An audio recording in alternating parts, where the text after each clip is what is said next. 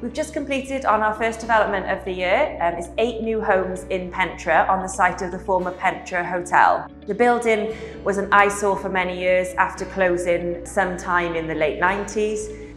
We identified it when we were developing the project next door at Llewellyn Place and decided that we would do a big sort of regeneration of this area of the High Street, trying to improve the street scene of Pentre and bring some redevelopment to the area. The properties here are 7 one-bed flats and one-bed adapted flat that will be utilised for people with an adapted need.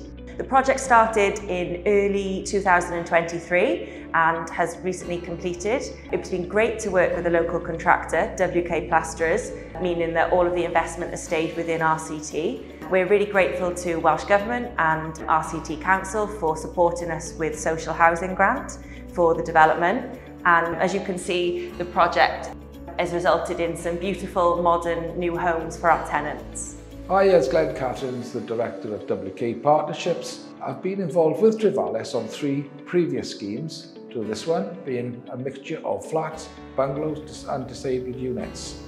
I will be working with Trivallis in the future and I'm very pleased with our working relationship that we have, and I look forward to handing this building over to the future residents, and I wish them all the best of success in the future, and I hope that they enjoy these properties.